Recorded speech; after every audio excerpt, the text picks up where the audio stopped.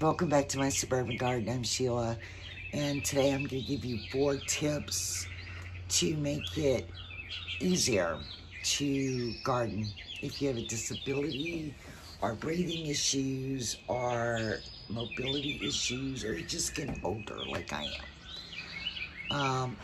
So let's get started. So tip number 1, raised beds. I know it can be expensive to fill raised beds, and there are tricks to do it, but it still costs. I did mine with scrap lumber, and I filled in with branches part way, but the soil is the most expensive part. There are ways to make your soil homemade. I just did it topsoil and compost. There are exact recipes for making homemade soil, potting soil. If you look it up online, you can see them, but I got lucky. My son, for my birthday, brought me a huge pile of soil, really good soil, and so that's what I'm using. But if you're not as lucky to have a good son like me, just, start small and raise your beds as the years go on. So my plan is, I've got, except for my potato bed, which is fairly deep, my other beds are only, landscape timbers are pretty cheap. And so mine are 2 landscape timbers high. I'm gonna add 2 or 1 or 2 next year, so it's a little higher. So eventually I can stand at my raised beds and work. Right now you see me sitting a lot at my raised beds, and because that's what I do. I go from bed to bed and I sit. But raised beds is one tip to make gardening easier for you if you have issues. Tip number 2 is get up early in the morning now, and I came out and turned on the sprinkler for my corn, to water my corn. It's supposed to rain today, but I don't think it's going to rain enough to sufficiently water my corn. But get up early in the morning and do what you have to do before it gets hot.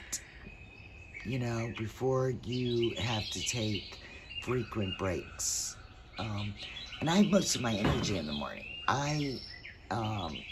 This is when I'm most energetic. As the day wears on, I start slowing down. So, tip number 3, landscape fabric and wood chips. Again, I know it costs, but it just saves so much time and effort weeding between your paths. And start slow. Do 1 path at a time as you can afford it. But eventually they'll all be landscaped and wood chipped, and it just makes life so much easier not to have to weed your paths or mow your paths. It really does. And this isn't in my tips, but I will say mulch your beds. Mulch them. They will hold the water a lot longer. So you're out here watering less often. Tip number 4, plant close to your house. Don't make it to where I was having to trek, 30, 40, 50 feet back there to the cornfield and the beds. And I only had 2 beds at a time. I started a 3rd one, and then summer got too hot, and I never finished filling it.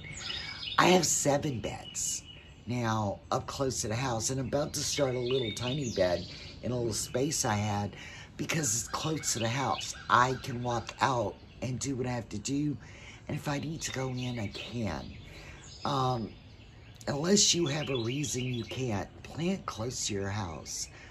That is the best advice I can give you.